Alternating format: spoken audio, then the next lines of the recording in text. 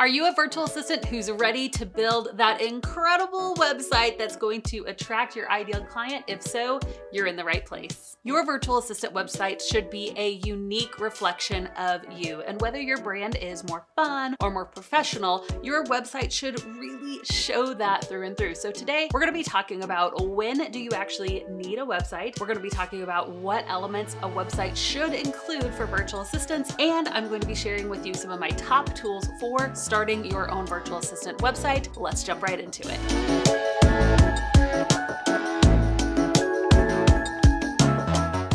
If you haven't met me, my name is Abbey Ashley. I am the founder of the Virtual Savvy, and here at the Virtual Savvy, we love virtual assistants. It's kind of what we're obsessed about over here. And so if you are looking to become a virtual assistant, if you're already a virtual assistant and you're wanting to know how to price, package your services, raise your rate, get more clients, you're definitely in the right space. Make sure that you go ahead and subscribe to my channel and then hit the bell, because that's going to notify you every time I release a new video on this channel. All right, one of the things I want to jump in first to is, when is the right time to actually have a website? Should you have a website before you start getting clients? Now, people may disagree with me, and that's okay. My personal opinion is that you do not absolutely have to have a website before you get started offering your services. In fact, over 5,000 students have gone through our program, and many of them have fully booked out their services without ever having a website. Now, why is that?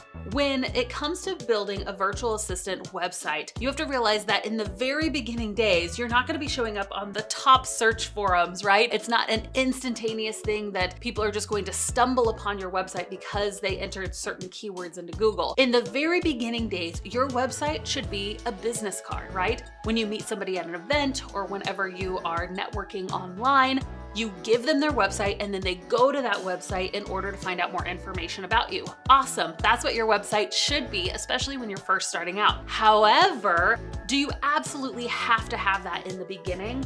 My opinion is no, and here's why. One of our core values here at the Virtual Savvy is action over perfection, right? And that means that we want you to get going, get clients as soon as possible. And anything that's gonna put kind of the brakes on that process, we actually say maybe not do it yet. So should you have a website? Yes, but do you absolutely need it in the beginning? I don't believe you do. In fact, inside of our course, the Savvy System, we teach you that you actually need a process to build relationships first, that all the things that you could put in a website, an about me section, a biography, your services, the next steps, all of the things could be put in a PDF portfolio. So you could literally have a coming soon page on your website if you want to go ahead and snag that domain name, but it could just lead for now, and the conversations can be, hey, here's my portfolio that says all of my services in it. It's a much simpler thing to put together. Now, of course, if you already know how to build websites, if you know, hey, this isn't gonna be a stumbling block for me, I'm going to be able to build a website in a day or in a few days, by all means, go ahead and build a website if that's something that's easy for you to do. But if that's not a skill set that you have and you don't have the extra couple hundred or a couple $1,000s laying around to pay somebody else to do it, then my recommendation is to go ahead and at least get your very first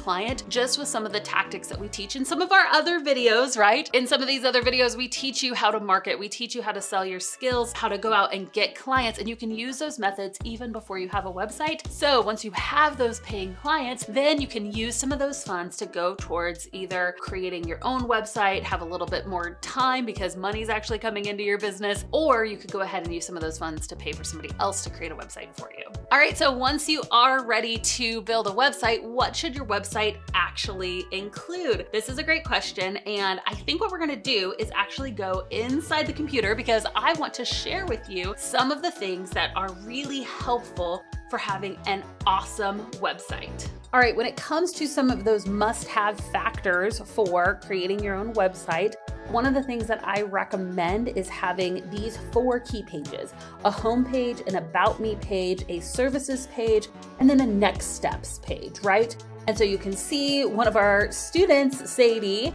has all of these in such an awesome way on her website. So Her homepage is really descriptive. She has a fun freebie that you can download. That's a way to build an email list. Not something you have to do at the very beginning. Kind of a how we work, her 3-phase system. And again, some client love testimonials. I love the idea of putting testimonials on every single page if you have them, just because it's a really, really great way to show off that you know what you're doing, right? And so this is a really, really great homepage. Next is an About Me page.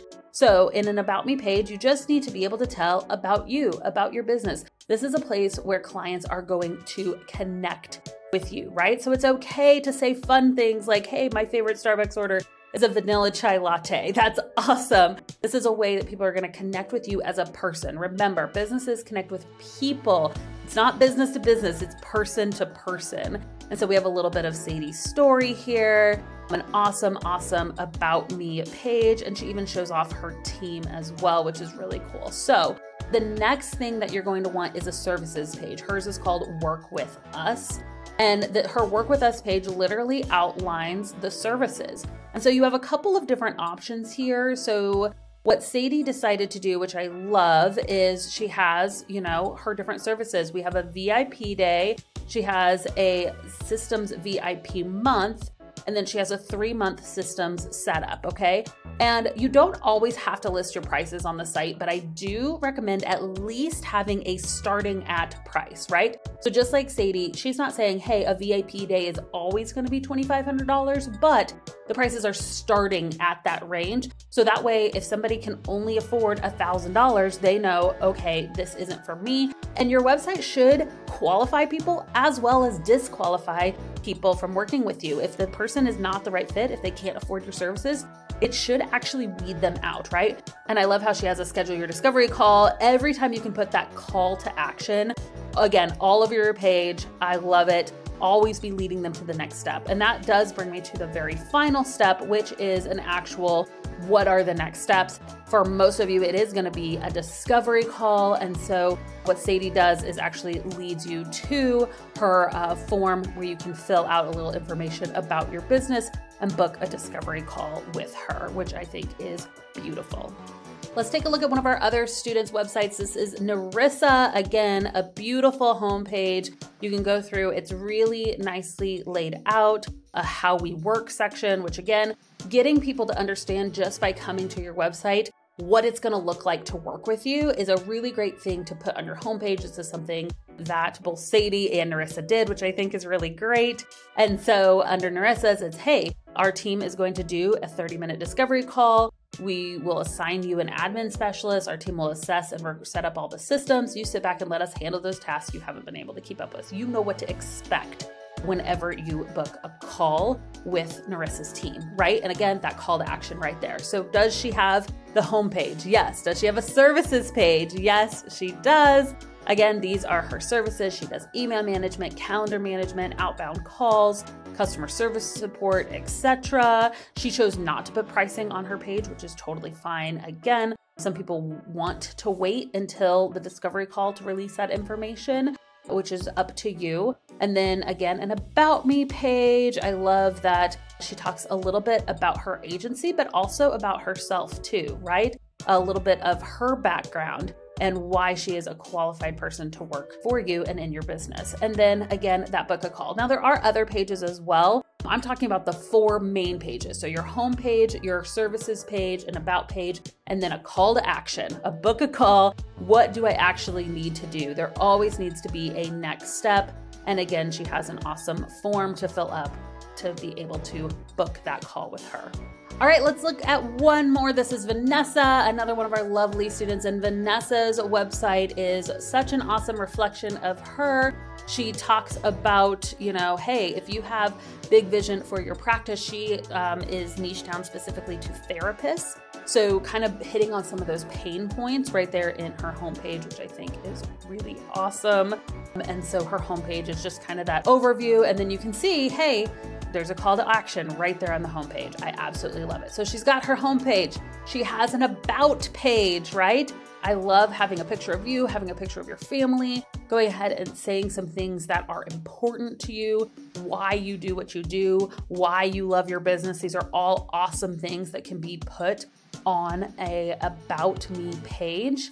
And then next, she has her services, right? So hers are broken up here. I can go ahead and just click on services, and it's going to really show me the ways that I could work with her. So I could do simple practice setup, I can do a get it done session, or practice management. And again, pricing right here, okay? $200 a session, starting at $1,800 a month. You can either put the exact price. If you do hourly prices, you can say my price is $30 an hour. If you do package-based pricing, you can say the price of the package, or you can literally say prices starting at, you know, $1,800 a month. So awesome, awesome services page. And then lastly, let's connect. Let's actually discuss what it would look like. And she has a form where you can book a discovery call right there on the site.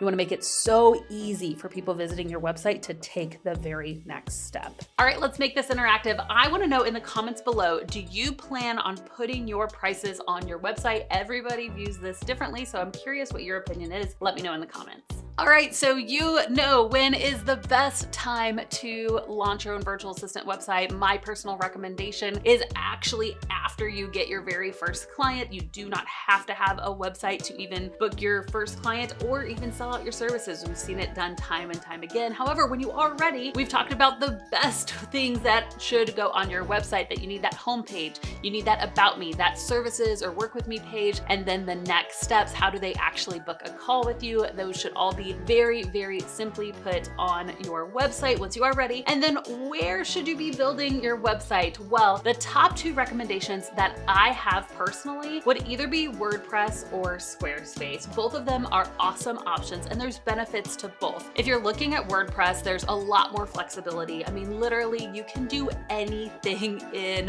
WordPress. The downfall is that you can do anything in WordPress, so it can tend to be a little bit more technical and a little bit more difficult. However, there are a lot of site builders out there that will help with this process. For instance, something like Beaver Builder. So Beaver Builder is a really great kind of drag and drop system where you can, you know, go ahead and build a website a little bit more simply. You don't have to know code, things like that. We do actually have a Beaver Builder course in our SavvyVault. You can check that out over at SavvyVault.com. It's one of over 70 tech and industry training courses that we do have for VAs, but that's one option. The other one to look into would be Squarespace. I think Squarespace is super, super user-friendly. I've built websites myself, and I would even say that I'm the most technical person. And so my VA skills were always more creative and administrative, not as much technical, but I was even able to build a website over on Squarespace. Again, really easy. And of course, we do have a Squarespace course inside of our SavvyVault as well. So there you have it. I hope that you are now equipped with the tools and the information that you need to build your own virtual assistant website if it's the right time for you. What other questions do you have about virtual assistants? We are always creating new content here at the Virtual Savvy. I'd love to know in the comments below what questions you have for myself, for my team. I would love to answer those questions in one of my next videos. All right, guys, that's it. That's all I have for you today. I hope that you have an awesome rest of the day, and I'll see you in my next video.